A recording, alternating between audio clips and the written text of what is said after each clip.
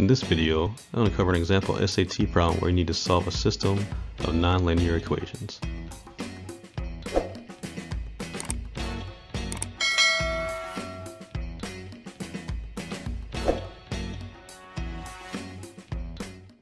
So we see here we have two functions, y equals the quantity x plus 3 times the quantity x minus 7, and y equals x minus 7.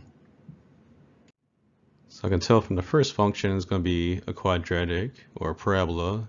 I'm going to end up with an x squared if I FOIL that. So that's going to give me a parabola. The second equation, y equals x minus 7, that's going to be a line. And I can tell because the highest exponent on the variable is a 1. So we have three possibilities of this system of equations here. Either I'm going to strike a line through here and meet at two different spots. I can meet right at the vertex for one point, one solution, or somewhere below the whole parabola where there's no solutions. So typically with this type of problem you want to use substitution. So I'm going to replace the y in the first one with x minus 7. So it's going to be x minus 7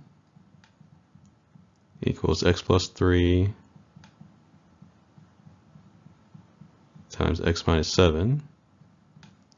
Now you might be tempted to divide both sides by x minus 7 to get rid of both of them, but you end up with just one x value and you only get one solution.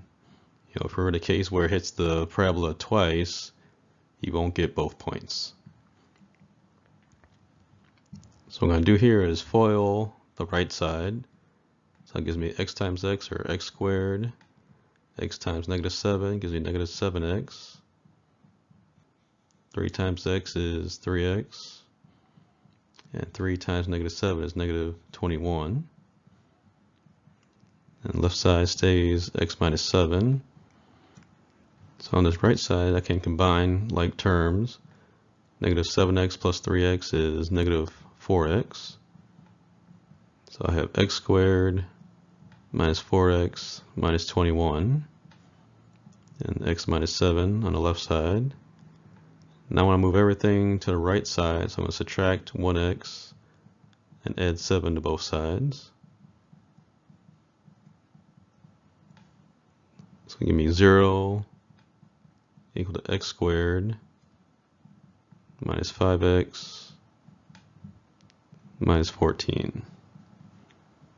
Alright, so now I need to factor. So I need two numbers that multiply to give me negative 14 and add up to negative 5. So that's going to be 7 and 2. And the 7 needs to be negative and 2 positive, so that adds up to negative 5. Now you can set both of those equal to 0. X minus 7 equals 0.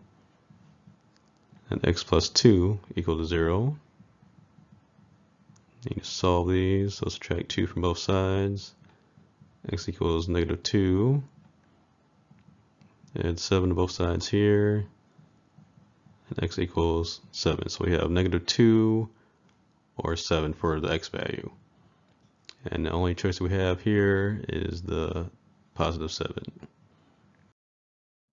Now another way to solve this problem, if you notice, each of these have an x minus 7 in them.